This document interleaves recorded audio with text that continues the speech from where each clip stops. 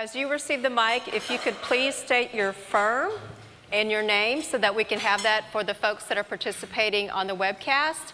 We have Carrie and Michael who will have the mics and will be going around. So we'll go ahead and start, Simeon.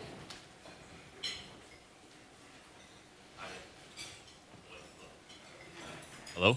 There you go. Simeon Gutman, Morgan Stanley. For the guidance for fiscal 17, you showed EPS down 6 to 12%. I presume that includes buyback, which implies that EBIT dollars are going to be down somewhere in the 11 to 17% range. If we back into that on a dollar basis, it's several billion dollars of EBIT dollar decline. We talked about wage investments again, $1.5 billion. We assume the e-commerce losses stay around $1 billion. That leaves still multi-billions left. I presume that's the price element, and then there's a wide range around that. Are there other pieces, and can you sort of give a little bit more clarity if the dimensions of that are exactly? Yeah, I'm not sure about your several billion. You're talking about FY17 earnings per share? Is that what you were asking about? Yes. What we said is 75% of the decrease is related to the $1.5 billion in wage and store structure. So you can do the math from there. So it's not several billion beyond that. And e-commerce and price would be the two other components that we would point to that continue. And as Neil showed you, the e-commerce profitability trend starts to improve over time, but it is that overlapping of the wage investment and these other investments at the same time. And we're trying to give ourselves some room as it relates to price. We can talk more about that if you guys would like. I think that's one of the key questions that I'm sure you would have on your mind. I just want to underline the wage decision that we made at least one more time. This is a big investment in people. Between the 2 years in particular, it's significant. And I don't want people to miss that. And I think the 75% number that Charles mentioned needs to be well understood. And I guess I can relate to the fact that when we announced this change, which was back in February, both the $9 and the $10, that many might not have done the math or understood how to do the math, and maybe we didn't give you enough information to do the math on the $10 jump. But together with those starting wage rate changes to 9 and 10 and the other investments that we called out, it was clear that was a big number. I still, looking back, feel like that was smart. I think that was the right decision to make. In some ways, it demonstrated leadership. In other ways, it's a market reaction. But the outcome is that our associates deserve that wage increase, and the performance that we will get from them and the relationship that we have and will develop with them going forward is a key strategic choice. This business has been about people, and in 25 years it will be about people. Different skill sets in some cases, and clearly technology has changed retail. But this associate investment is one that I hope people will really take the time to understand. It's of strategic significance. Michael.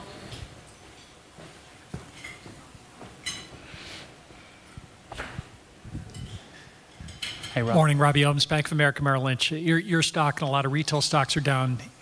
You gave us this sort of down up on the, on the earnings outlook, and I get all the investments and everything. Can you just walk us through the same-store sales expectations, and how are same-store sales trending now? And what is the assumption for U.S. same-store sales, over the guidance you gave us today? Yeah, Charles, maybe you and I comment a little bit, and then we'd ask Greg too, I suppose. But we've given guidance. Yeah, back in the second quarter, we gave guidance to what we thought would be in the third quarter. We're not here to give guidance today for the quarter, Robbie. But you did hear Greg say that he expects that he's done a great job with his team at getting his traffic and comps up in the Walmart U.S., and he expects that will continue. I think one thing I would add, Robbie, is that it's important in the comp number to think about the components. We've got a supercenter comp number. We've got a neighborhood market comp number. We've got an e-commerce contribution to comp. What we don't know is what will happen with inflation, where will fuel prices be. We have some assumptions, obviously, around those numbers, but there are a lot of variables that go into play. I think, Greg, you should talk a little bit about the store experience, because the only way to get sustainable comps is by really running great stores. We need a great experience with our customers. We need strong merchandising. There are a lot of pieces that go into making that happen. And I think you can look at the steps that we're taking and understand how they dovetail on each other to create that situation. Yeah, it does. It sort of feeds into your first point, and also in terms of what we're paying our people. You know, it's interesting as I get around our stores, most stores are now actually starting to pay bonuses for their associates, what we call my share. It's a big deal, and one of the reasons is that sales are hitting what we expect, and also to get Clean, Fast, Friendly linked in, we actually tied that into my share. Makes a big difference to our associates when we're recognising them where fixed starting rates, the stores are starting to bonus. And that in turn is creating better stores. Now the reality is, and the numbers show it, as I get around the stores, Doug, 2 out of 3 get a pass mark, 1 out of 3 don't. 67% have got Clean, Fast, Friendly. And just because they've got a pass mark on Clean, Fast, Friendly doesn't mean that they're great super centres yet. You know, I'm guessing we've probably got 300 or 400 out there that I would really rate as a fantastic shopping experience when I walk them. Then we've got a whole group in the middle that have improved, but we've got room to go further. There is no doubt in my mind that as you improve the shopping experience, the comps improve. You know, I'm in Olive Branch in Mississippi on Monday morning, 7:30. The manager's got no idea I'm going to turn up. And I walk in the store and he's standing there, he's got his iPad, department managers are working, they're engaged with their MC40s, the handhelds. And he's come off a 7% comp on Sunday. He's got a business which is running a 4.2% comp year to date. And you can see it when you walk the store. I can equally go into stores that haven't got positive comps and I can see why. It's a store-by-store thing. There's lots of opportunity for us to get better and improve. And, you know, inflation will be what it is and other activities, but I know that we can grow the top line in this business, and we are. We had a good laugh with Greg. He knew he was in Olive Branch, but he wasn't sure if he was in Mississippi or Tennessee, so we finally figured that out. I do know the capital of North Dakota. That's good. Carrie, next question. Paul Trussell, Deutsche Bank. Just want to follow up on the comp question. And Greg, I do appreciate your comments, but I think there still is a little bit of a disconnect on the 3 to 4% sales CAGR expected in the out years for the Walmart U.S. business as you are reducing the growth of stores. If you can just help us make that connection, particularly on the grocery business, which I believe in the last quarter was still comping flattish, and obviously being the bulk of your mix needs to really take a meaningful tick up in order for you to achieve your goals. And similarly, Neil, you outlined a 20 to 30% CAGR on the .com business, yet in the second quarter, we just saw a deceleration to the mid-teens. Help us please connect those dots. You know, as Charles and Doug have said, you know, we've given the guidance. You know, I'm not going to do anything other than say I'm pleased with the momentum we're seeing in the business. Doug mentioned general merchandise previously. Food, I'm also feeling better about. We're seeing more traffic, so we've got more customers visiting our stores. We're seeing an improvement in units, they're trending north. And I know that we can build on the momentum that we've got. 3 to 4% total sales CAGR is what, you know, I and my team have signed up for, and we know that we can do that. And this year, remember what I said, Walmart US should do around 3.5% this year. Yeah. And on food, Greg, you might want to talk a little bit about the opportunity in fresh and the inflation-deflation arrangement in grocery right now. Yeah, sure. So fresh, clearly, you know, there's opportunities for us to do much better, you know, assortment, pricing. As I get around and I look at what's happening with hard discounters, I see opportunities. A lot of work underway in terms of grocery. We've identified to you that we will invest in price, and we're going to. We know what we want to do in that area, and that's built again into our guidance. But we're already seeing some momentum, and I'm really happy with how the grocery business is going. Share is going well. It's not startling, and you wouldn't expect it to be. This is a really big ship, and you've got to deal with it one piece at a time. But we've got some momentum, and we'll hold on to it. Paul, on the e-commerce side, I'd remind you guys of what I said at the end of the second quarter, which is that we've had pretty good growth in the U.S., both at Walmart.com and as well as at SamsClub.com. That's been inhibited by some challenges in our larger international markets. And just for context for everyone, the largest international markets for us are the UK, Brazil, and China. And so it's obvious the competitive and economic issues that are going on there. So as we think about, and anytime you're going to give 3 years worth of kind of revenue growth guidance, you're going to have ups and downs along the way. And so we expect there to be ups and downs along the way. We expect the U.S. to continue to perform well, both the U.S. and Sam's Club. We're obviously adding grocery, which is basically a whole other line of business to the U.S. business to grow that. And then we don't expect the conditions to remain the same in the U.K. and China and Brazil forever. We can't control those, of course, but we don't expect those to go on forever. So we feel pretty good. And the story is very similar to Greg's, which is that the wheel's turning. So we've got the traffic, we're adding the assortment, we're adding the lines of business, and we're starting to see customer performance and frequency and other key metrics start to improve. So it's anytime you give long-term guidance, it's hard, but those are the breakdown of the components. Okay, Michael, next question. Also, if you're asking the questions, if you could please stand for purposes of the webcast so that they can catch you on the camera. Hi, Matt Niemer with Wells Fargo. So I have a question about customer lifetime value when somebody goes from being a moderate shopper at Walmart 5 times a year to a moderate shopper online. I understand that multi-channel customers end up being great customers and they're very engaged, but on the more moderate side, what happens to lifetime value if somebody goes from the store to online only? Thanks. So store to online only, not multi in their relationship.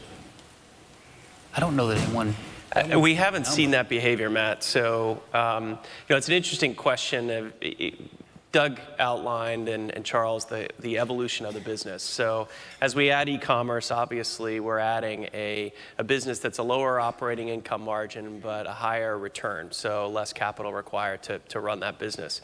And so we're starting to see that mix out. But what we're seeing with customers is that they're better Walmart, the brand Walmart customers. And so that's why we steered into what Doug called the sweet spot. And you can see that, that performance.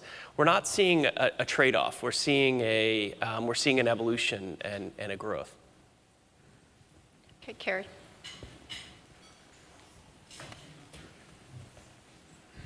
Hi, it's Michael Lasser from UBS. So you outlined investments for next year. Operating margin is going to be down. What will drive operating margin expansion after that? And as part of that answer, can you talk about how the model is evolving? Part of what's happening with Walmart is the cost that historically have been burdened by the customer, where they're walking through the store, picking products off the shelf, checking out in the aisle, or paying for shipping, is now being burdened by the company. And how's that going to impact the company's long-term profitability? So both of those are questions. Thank you. One of the reasons why the margin improvement gets better is because we don't anticipate the significant wage investments that we were making this year and next year in the go-forward plan. The market, as it relates to wages, will certainly ebb and flow over time and will respond appropriately, but the amount of the investment and the amount of our investment won't be anything like what we're doing in these 2 years. So it springs back the sheer nature of that. And then number two, the e-commerce margins continue to improve. Profitability as it relates to the trend of e-commerce improves. Your question about picking orders for customers is a really good one, and we studied it closely in the UK. And as that business went to delivery in the market, you may be aware the grocers went from a store to a store plus delivery business and then backed into pickup. What we found was the returns related to delivery took a long time to mature. It's very difficult to make money delivering food.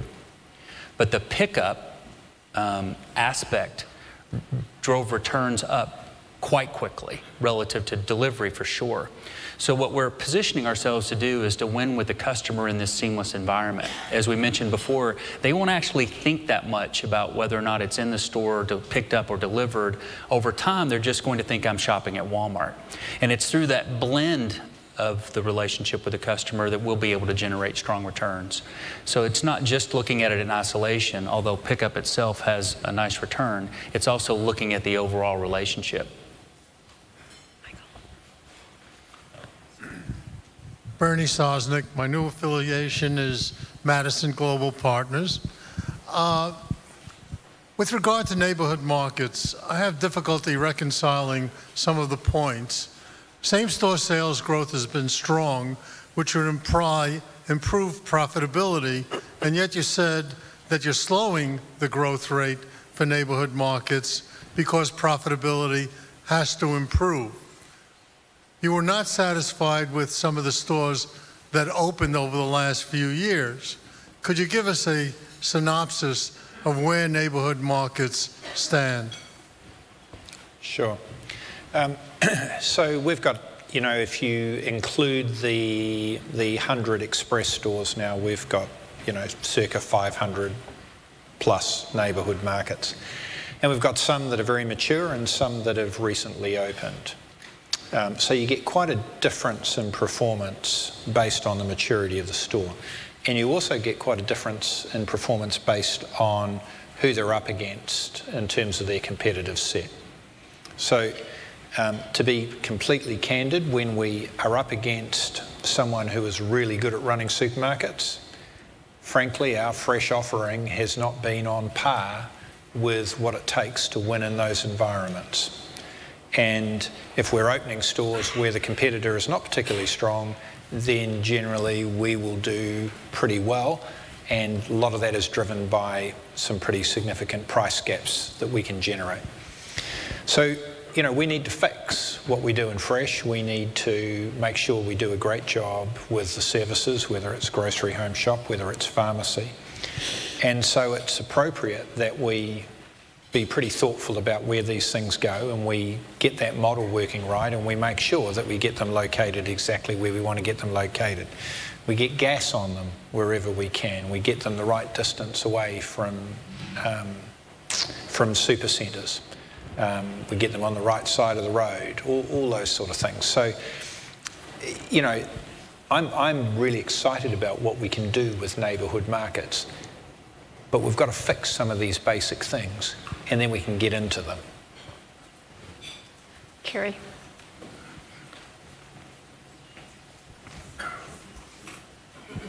Thanks a lot. Matt Fassler, Goldman Sachs, and good afternoon. My primary question relates to the incremental investment for 2016 or your 2017. Can you map that to the math of the wage increase versus other investments that you're making in the store? How much of it is the shift to $10, and how much incremental additional material is there, additional drivers contributing to that increase in investment? I'm not sure whether you're asking about the wages versus other types of people investments or wages versus price. The number for the total investment, 75% of next year's total, is related to people. I'm focused on next year's investments, which I understand are primarily wages and labor. That's correct. Right, 75% of it. And is all of that just wage rate, or is there a portion of that that's also related to incremental investment in hours or structure, et cetera? Thanks, got it. Yes, so that includes what we're doing in terms of department managers and pickup and getting grocery home shop rolled out to many more markets. So that includes that total amount. Michael.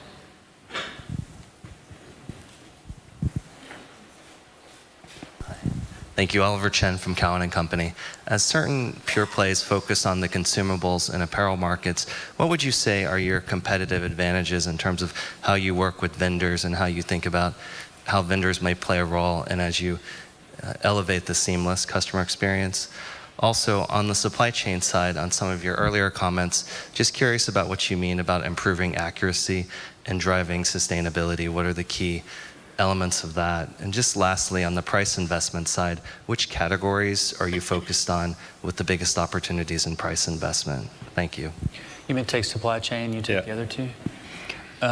The world of retail is moving to more of a pull system than a push, in that as customers use a website or a mobile app to tell us what they're looking for and what they want, that increases our accuracy as it relates to how we choose to flow that item to a customer and how we anticipate demand. And with today's opportunity with predictive analytics and frankly some of the tools that Neil and his team are starting to develop, point us towards a time where our forecast accuracy could go up, and that's going to be one of the keys to winning. And as we mentioned before, having a supply chain that is connected and more dynamic will help us take out costs. And it's not just transportation and handling, but it's also markdowns. So today we have a distribution system that was largely built in silos. We bring in import goods, they go to an import center. We have grocery centers that handle high turn goods. We've got other distribution centers that handle non-food, general merchandise. We've got apparel centers, and those act independently for the most part. When you start to connect them and you have a good forecast, the path that inventory follows through the system will be the most efficient path and take more costs out. So you could just imagine a big regression analysis, a big optimization of a network. And we have more nodes and distribution paths than anybody. So our ability to optimize across that network would be superior to others because of the fact we've already laid down that network. It's a lot of work. And in some cases, building new tools will be needed to make it happen. But I'm really excited about it. I can imagine what that's going to look like in the future, and we're starting to make it happen today. First question was, I think, around apparel and consumables and how our relationship with suppliers and opportunities there. Both those areas continue to perform well. In the case of apparel, you know, I'm actually really encouraged by what I'm seeing there, despite the fact that it's incredibly warm outside at this point in time. I think our team there, Andy Barron leads it, have done a very good job of basically putting together a good package. Now, there's room to improve that, but I think we've got into opening price points. We've got a good relationship with our suppliers. We're buying at source. You know, he's simplifying the operation. I think there's still room to go. And, you know, we've got to do better work in terms of flowing merchandise. But apparel is going well. I like what we're doing there. Consumables, likewise, is also performing, and that sits under Michelle. And she's working closely with our vendors there, large, medium and small, to once again simplify the business. To get the modulars going right, to get the flow right, to get the in-stock performance right, working on price, sorting out the role of private label in these categories. Consumables is a good bellwether for our business. It drives a lot of foot traffic, always has, and it probably will continue to do so in the future. So both businesses going well. What was your third question, sorry? Yeah, okay. So, you know, we've outlined that we'll be investing billions over several years. We've got a good plan as to how we want to do that, and you'll see us get into that. I don't want to get into the details of that for competitive reasons. You know, you can trust that we're pretty close to price. I know what the price gaps are. I know what they are on national brands, private label versus competitors, you know, regionally, nationally, and we really want to get after this. We know it's part of our heritage, and it's going to be important in terms of the overall plan of driving sales growth, and that's really what makes our business work. You get the top line going, and that then forces a productivity loop to turn. And so that's why, you know, you've got to fix the stores. You know, your words are you've got to sort of get the house cleaned up before you invite the guests over. We then have to get in and sort out the price. And we can get this business moving, and of course you then link in what we can do with Neil's organisation, and I think we've got really good competitive advantage. Now, we'll get 1 point for talking about it and 9 points for doing it, but we're after it. We know what we have to do, and we've got a plan. It's sequenced. We've costed it out. Now we've got to do it. Kerry. Thanks. Chris Horvers, JP Morgan. Can you share a little background on the experience in the UK with the hard discounters? What was the price investment that was needed to close the gap there, and how did that impact profitability versus, say, the delivery shift?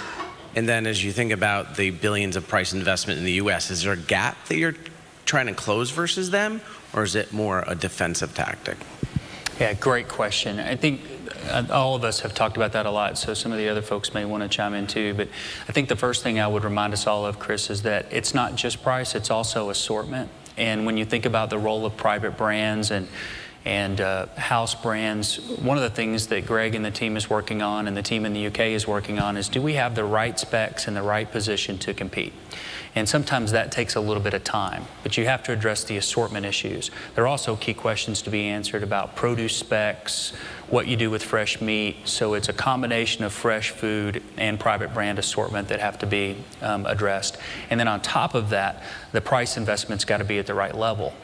On top of what a hard discounter offers, we have obvious advantages. We've got a broad assortment. We're building an e-commerce business that's complementary. The store experience is going to be different. There are service areas in the business where we may do things they don't do. So the total package will matter, and we will talk about that with customers as we go forward. The amount of the price investment, both in the UK and the US and in other markets, needs to be managed very thoughtfully and not all at once. And I had a question not long ago from one of you about, well, why don't you just take a big investment in price, hammer down, put it all in right now? And my response to that, and the way that we feel about it, is we have some time to get that right. And if we tried to do it in a really arbitrary way, we'd have some theoretical basis for why it needs to be at a certain level, chances are we'd get it wrong. And what we would like to do is to use this time period that we have with all the work that's going on assortment and other things to navigate ourselves to that right level. And for competitive reasons, I don't think we'd be a lot more specific than that. But I think hopefully you can tell from this response that we've thought that out. We understand what it is that we've decided that we're going to go do, and we will do it over time. And we'll balance what shareholders need with what customers require of us and the whole piece as we go. We get to make pricing decisions every day. Ton of variables, a lot of items, a lot of movement, geographies, ton of variables to play with, and we need to do that, intelligently, and we will.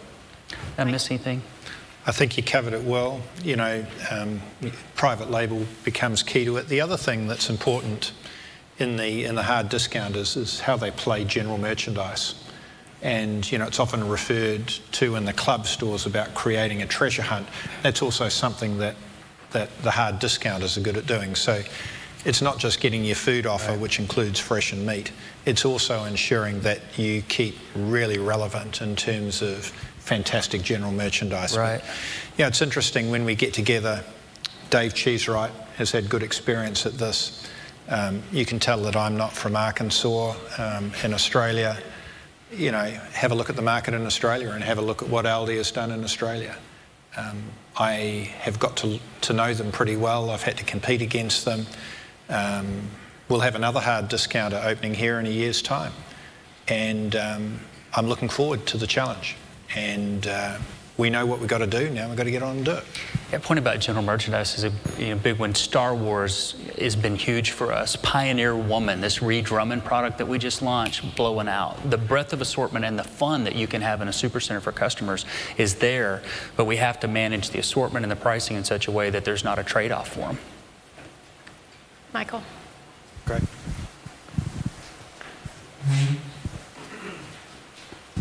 Thanks. Hi, it's Greg Melich with Evercore ISI. I really had two questions. One is, Greg, on going back to gross margin, shrink was a big hit earlier this year.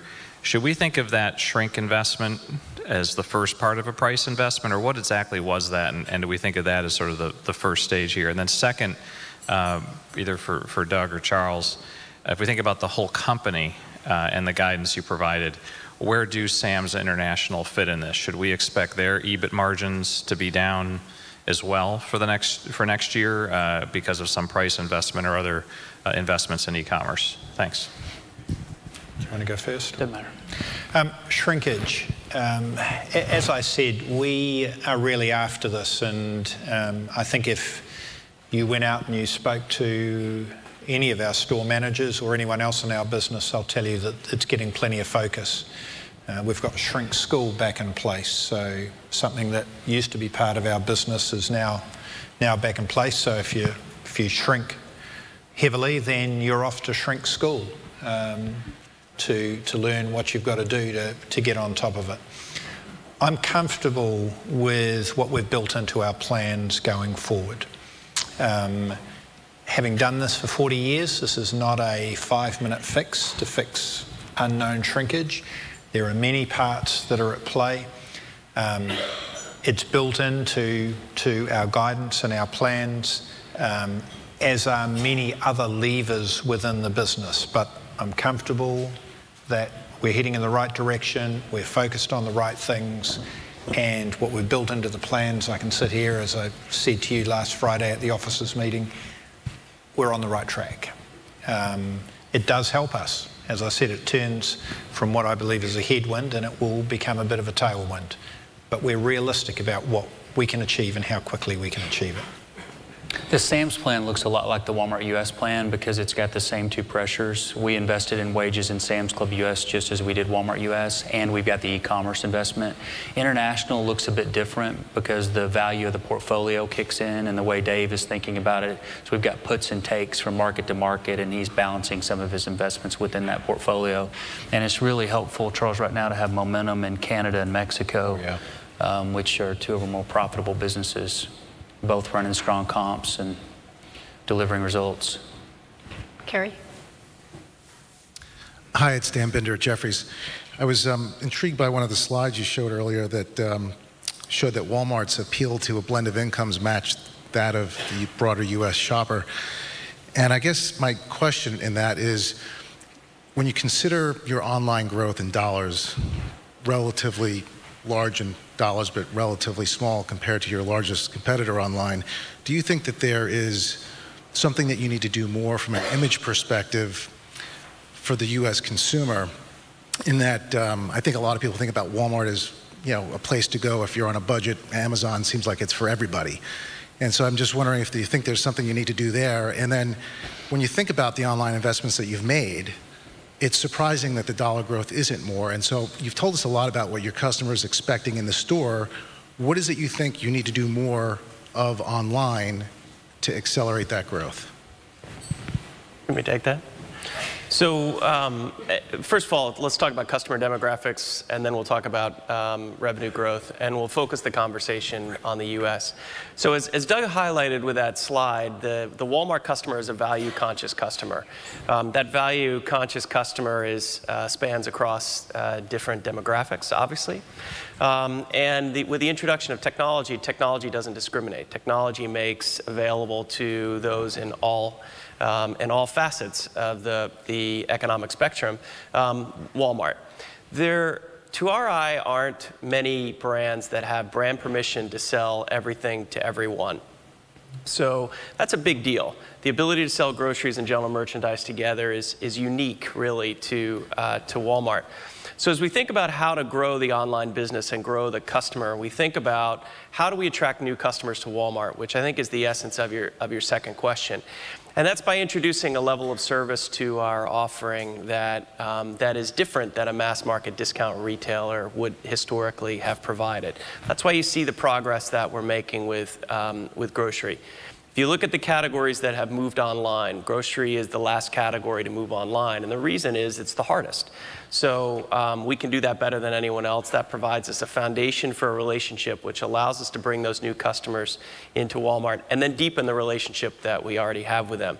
The second half of your question there, though, is around the assortment expansion, which is when we do the process of filling a supercenter to its catchment area and to its trading area, obviously the assortment that's in that supercenter is going to match those folks. That may or may not hit the entire spectrum. With the addition of online, we now have the ability to expand that assortment. So the 120,000 items online is about 10 million by the end of, or in the stores, about 10 million online today, and that continues to grow. Taken together, then, we have the assortment, we have the customer experience, and we have the brand relationship with the customer that allows us to drive that deeper relationship with the customers we already have, and to attract and build that deeper relationship with customers that maybe we don't have as much of right now. And then, as it relates to growth, it's worth realizing that we're a big business. Only in Walmart are we not only in Walmart would we say our e-commerce business is not a big business. So to double we were about $6 billion of sales, I think, in calendar 2011, fiscal 2012. So in 3 years, we've doubled that business. Doubling at that kind of scale is really attractive growth. We've taken we've taken share in every market in which we compete, and we expect to continue to do that. But it's really, as I said at the end of my remarks, about how do we grow the whole company, because it's, with Walmart, it's about this branded relationship with customers. How can customers across the economic spectrum who want to buy everything from general merchandise to groceries, how do we build a relationship with them based on the things they already know about us: price, assortment, access, and experience? They know they can trust us for low prices. They know we sell what they want to buy. We've created an efficient and fun shopping experience for them, and we have access that no one else can provide. So that taken together says we believe that we have the customer proposition that appeals to a broad swath of the population here in the U.S. Yeah, I think that's well said. The other thing, Dan, is that the fulfillment centers weren't in place, so our split ships and our costs related to shipping were high. So if we had scaled it a lot faster, it would have been tougher on the P&L, and we're always balancing those things. But the infrastructure that Neil talked about today is much more developed than it was looking backwards. Michael.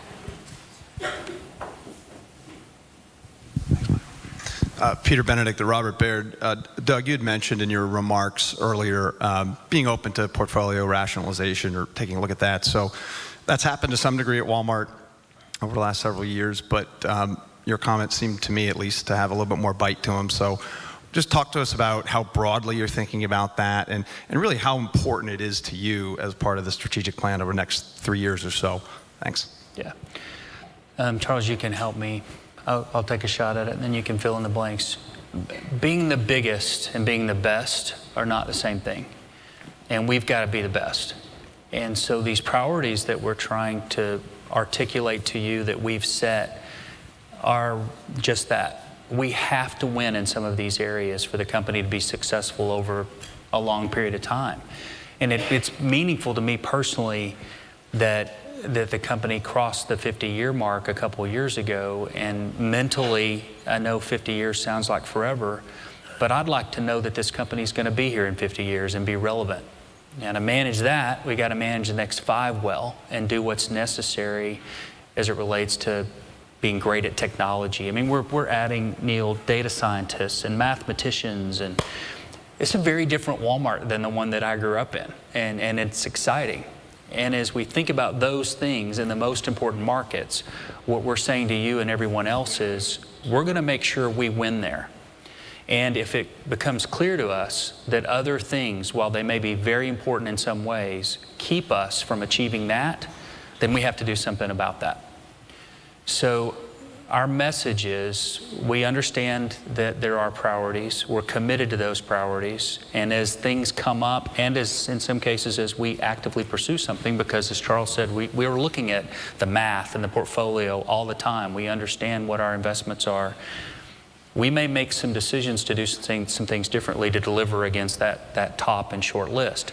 Now, having said that, to be repetitive, we won't be too fast about that. We'll be intelligent about it. We'll protect shareholder value. I'm not one that believes in just writing something off because it may be perceived well by some. I'm trying to manage this situation like it's your money and my money, because it is my money and I know it's your money. So we've got to be thoughtful about what we do, and not everything will happen overnight. But we're clear that we have to win in some certain areas, and that's very much on my mind. I think you said it well. I mean, remember what Doug said. We know we have to win in North America, specifically the U.S., e-commerce, and then integration of physical and digital, and we need to make some long-term bets in China. We think that's really important. Doesn't mean the other areas, you know, we can't focus on, but at the same time, we don't want to take focus off of what I just said. That's going to be really important. Carrie. Meredith Adler from Barclays. I'd like to ask some more detailed questions about your labor investments and maybe just understand a little bit better how it works. So starting with the labor budgets for the store managers, when you are increasing hours, do their labor budgets go up? And are their incentive comps adjusted to reflect the fact that they're going to spend more on labor? Yes, happy to answer that. So there's a couple of things that have gone, or several things that have gone on. Obviously, we've moved the facility start rate. And, you know, once again, to be clear, that doesn't mean every single store got a facility start rate, because there's a reasonable percentage of our stores, whether through legislative reasons or the state of the market, because they might be in a state where there's high resources, we already are paying well above $9 an hour. But it does include a move for facility start rate for, you know, 2/3, 3/4 of the stores. We've also changed the structure in store. And a role that we previously had called a ZMS, which covered a wide portion of the store, has effectively gone away. And those people, in most cases, are either now department managers or assistant managers. So there's been a change in structure, and as well as that, we've added 8,000 more department managers in. We've also had a look at our staffing on our front end, and we're now lining up when we need registers open to when customers are in store. And literally, as I speak, we're rolling out a system which initially is going into neighbourhood markets. We'll have that completed this year, and then next year it will go through all supercentres, that will deal in a much more specific and accurate way with correct scheduling in stores. So we've got two things happening here, or three things. We're changing the structure of the store, we've moved facility start rates up, and we're adding in hours. And we've got to do this really sensibly and carefully, because if you go too far, costs go up too much. If you don't go far enough, you don't change the shopping experience and get the customer aligned with the changes that we're bringing to Walmart. So that's what we're balancing. And as everyone's mentioned, we've got another heavy year of investment next year to get that right. But when we get it right, we see improved comp sales. And maybe I missed your answer. A store manager compensation is perfectly aligned with... That's correct. So if we change that, then they are bonus to the new plan, which would take into account the increased hours. I have another question just about, you've obviously raised wages for your entry-level workers. Have there been any changes in the wages you're going to be paying the people who are not at the entry level, who've been with you for a while? So the answer is some small changes. So as we introduced the change in April of this year, people who we call them capped, so they hadn't had an increase for several years because they're at the top of their rate. Many of these are long-term associates. We gave them an increase. We're now dealing with the other issue that you've raised. We call it compression internally. And we're just working out how we manage that on top of moving to $10, on top of more department managers. So there's a population, and as you can imagine in Walmart, nothing is ever a small number, but there's a population of associates who've been with us for maybe 10, 15 years, who now have quite a small gap between what they're earning and what someone who's new into the business. So we're working out how to deal with that, and that is built into our plan and our guidance. Ideally, this starts to look like a ladder, and in some cases it has and it does. We want people to join the company and have an opportunity to move up. We want to create a meritocracy. So one of the other things that we've done is the department managers, which is a highly valued and very important role in the company, have received an increase. And some of them that have the more complicated departments will make $15 an hour next year starting. And so some of the longer tenured associates, we're trying to guide them towards running one of the departments because that gives them an opportunity to move up. And then ultimately, we would like a lot of people to become assistant managers and eventually store managers. We really want to develop a pipeline of talent, and to some extent have, but with our growth, we've stretched that and needed to come back and put some of the rungs in the ladder in the right place. Michael. Great. Thanks, guys. Joe Feldman, Telsey Advisory Group. Just wanted to ask about the store managers and the turnover there, because you talked about the clean, fast, friendly stores, and you're at 2/3 today of where you'd like to be, and obviously there's a long way to go. And you've made a few comments. You can very clearly see when there's a good store and a bad store, and you can almost predict what the sales will be. So what are you doing, I guess, about the weaker stores and the turnover of those managers, and maybe finding better talent for that store? Thanks. Sure. So lots of work has been underway, and you'll be across some of the changes. So Judith McKenna really runs that part of the business. She's doing a great job. So she realigned her teams, and Mike Moore, some of you will know, who's been with us for many years, probably the best big store guy that I've ever met. Walking a store with him is exceptional. He now runs Supercenters. Julie Murphy runs all the neighbourhood markets. They've had a look at their teams. In the case of Mike, he's got 6 divisionals hand-picked. So he's realigned that team. And then we've got about 50 regionals who report to the divisionals.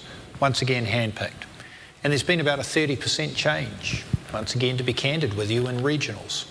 As the regionals change, they then start to change the market managers. The market managers are the group of our associates that might run 8 to 10 supercenters, or in the case of neighbourhood markets, 13 to 15 neighbourhood markets. It's because the neighbourhood market's smaller, you can look after more. So what's happening is that as we're making these changes, it's cascading down, and we're seeing turnover in some of the areas, which, once again, to be candid, we're forcing in some cases. In other cases, people are getting promoted, and we've done a series of those, and there's people like Terry Nanny, who comes to mind, who's just now running one of our regions and just doing a marvellous job, and a whole bunch of others. We've reinstigated store manager training school. So even as recently as last week, in the office on Friday, I think I saw 3 or 4 groups of new store managers coming through. You go back several months, we had a few hundred stores without store managers. I can sit here and tell you today that is not the case. We've still got vacancies, and my objective is to literally have none. But it's starting to get better, but it doesn't happen overnight. And to become a great store manager takes several years. So we're on the path. We know what we've got to do to fix it. We're doing it. And give us another couple of years, and this strength of great people running stores, I think, will be back. Okay, Greg, you set the bar this year for clean, fast, friendly, and Yep. 2/3 have made it so far. Are you going to move that bar next year? Yes, so it's already moved. To be, once again, to be candid, the level that we were at sort of put us right at the bottom.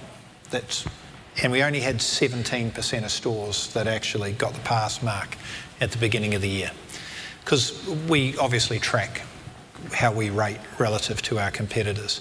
So by moving the bar to where we did, where we're now at 67%, is really only getting us to, at best, mediocrity.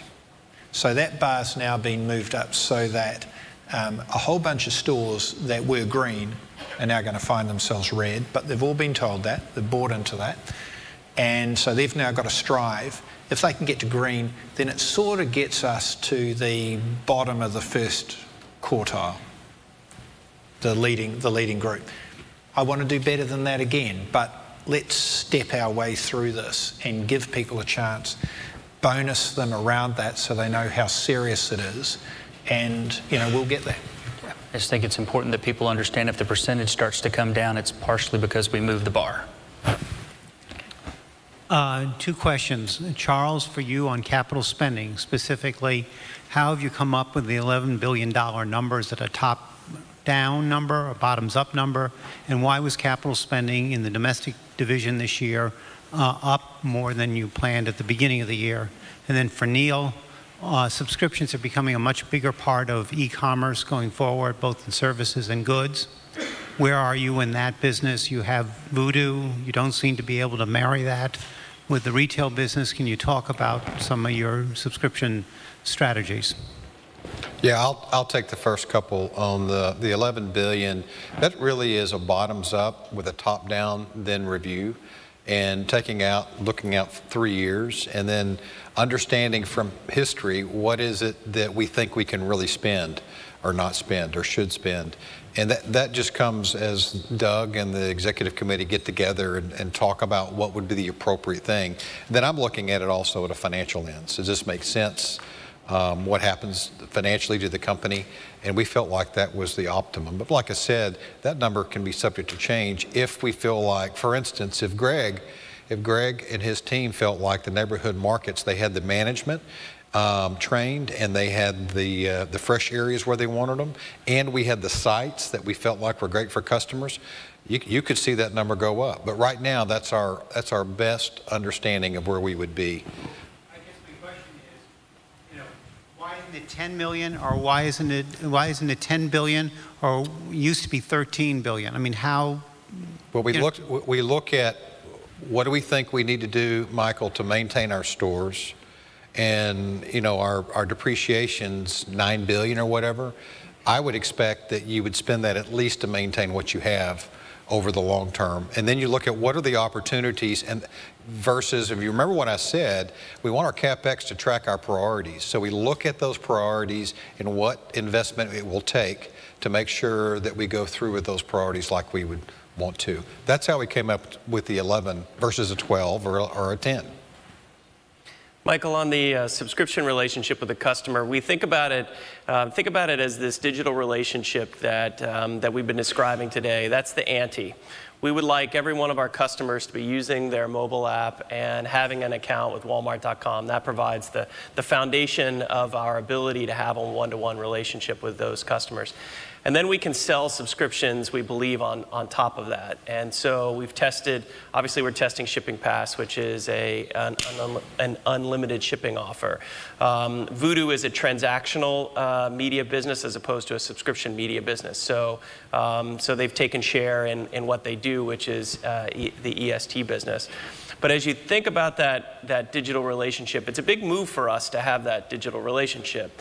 There was a long conversation about everyday low price and the consistency of that relationship. We're past that now to say, hey, a customer expects a personalized shopping experience, and we can deliver that through the device that they have in their pocket.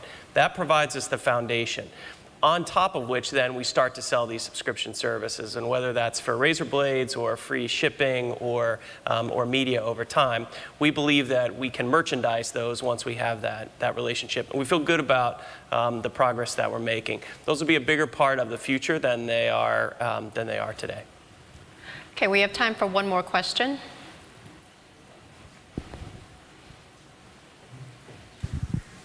Thank you. Thanks for lunch today, by the way.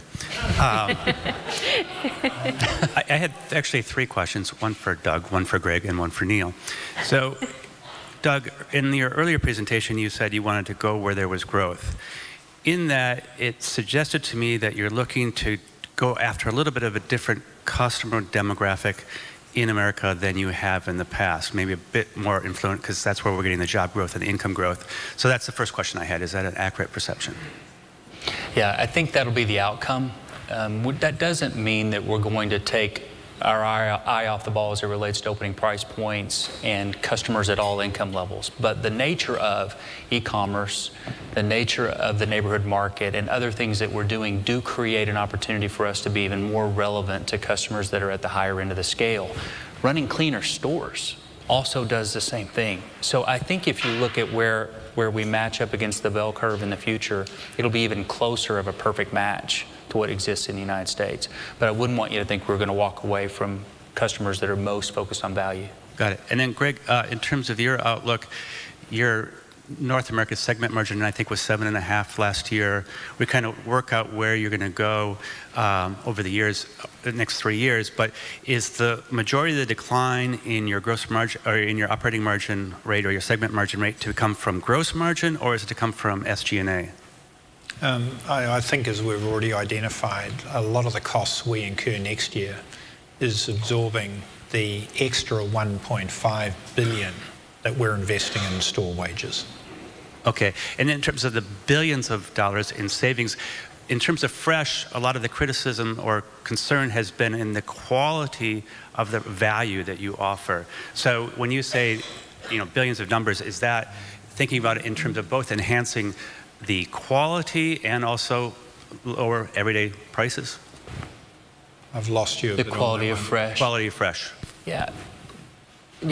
Greg can chime in here, but there are categories where the customer is really focused on price, and you sell Tide against Tide, and price is what they're using to make that decision. There are other places where quality is a much more important part of that value equation. Apparel is right. If you don't have the right color, forget about it. In produce, quality is the thing. And I think when we created Supercenters, we took a lot of our DNA on price and we translated it into what we did on the food side of the box with our fixtures, with our assortment. And especially in produce, but also in meat.